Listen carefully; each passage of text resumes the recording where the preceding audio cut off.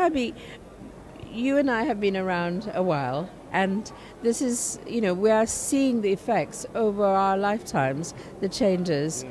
But what I worry about is, what are we leaving as a legacy for our children and our grandchildren?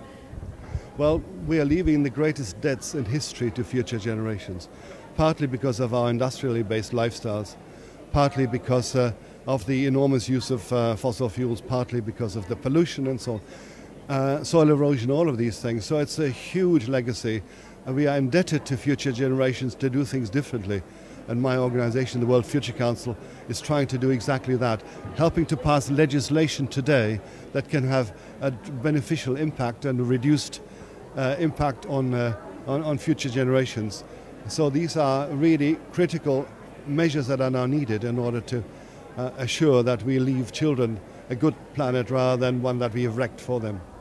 But Herbie, you talk about your council, World Futures Council, and we write in OneClimate about future justice. Yeah. But what can we do really? I mean, isn't it up to, for example, these national leaders to think in the terms? And yet, as you've said, they are years behind the curve. They're still, even the most enlightened of them are still thinking. Well, not the most, but many of them are thinking in terms of an old paradigm. Absolutely, yeah. We are living in a very schizophrenic world now. We have the old dinosaurs still running the show by and large, but then you also have green parties in countries across Europe that have a share in the power, sometimes in coalition governments, and they are really introducing significant new legislation, for instance, feed-in tariffs for renewable energy, which has the effect of, if you have a solar roof in Germany, in Spain, in Portugal, you can sell the electricity that you produce 4 times the price of a conventional power station. So you've had this enormous impact at the local level, driven by national policy, enabling people to run their houses on electricity that they produce themselves, obviously augmented by wind energy and so on. So in this country, about 40%, I think now, of the electricity is produced by renewable technology like this. In Germany, it's about 15%, going up fast. So these are measures that we can take today to look after future generations tomorrow. Well, a couple of things that arise from that. This sense of decentralized power generators or regular citizens like us, that's a very exciting concept. And I often think that the kind of citizen journalism, if you like, model is now coming into the energy field. It's like citizen energy production.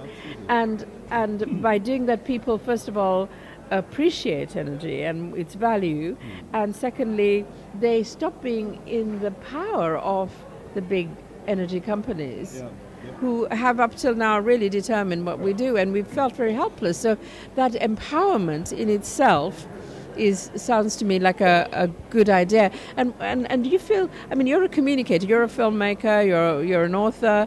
How does communication fit with this new change in attitude towards energy use?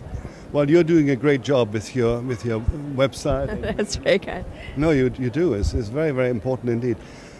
We, of course, if it's the media, we still haven't got enough of a voice by the fact that we can never compete with repeated messages of advertising, for instance.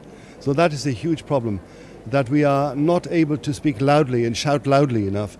Nevertheless, there are new grassroots movements, for instance, the transition towns movements in the UK, which is really remarkable. Suddenly, all over the country in the UK, but that's also happening in other parts of Europe and so on, community groups are saying, we want to recapture power for the people in this town, in this village and so on. And but they're often frustrated as well because they do not, in the UK for instance, have national legislation that allows them to do the things that they would like to do, to rebuild the local economy, to restart local energy systems and all these things that they want to do. So we need much more empowerment, and we need to demand that.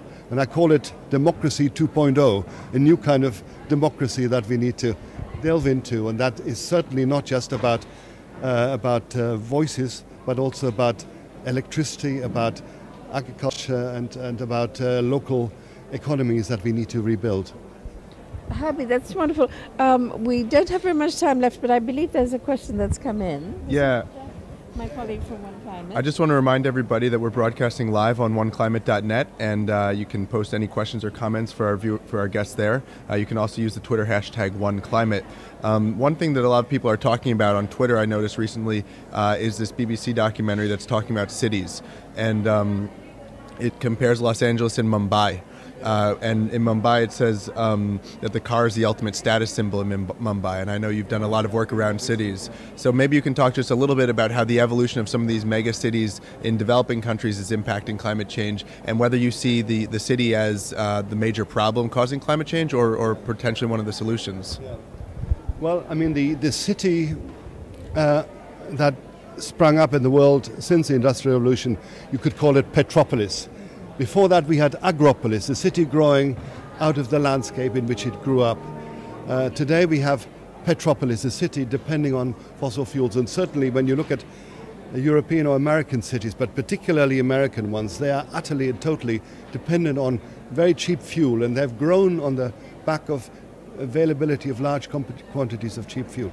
When you look at places like Mumbai, there too you have a great dependence on fossil fuels for their urban growth, because certainly the transport systems, including the cars, but also the food that is trucked in and out and the waste that has to be taken away and so on, also depends on fossil fuels. But they are much more energy efficient, no question about that, than cities in Europe and America. They're also much more resource efficient in terms of recycling and local food supplies. So we have a great deal to learn from cities of India, from cities of South America in terms of sustainability.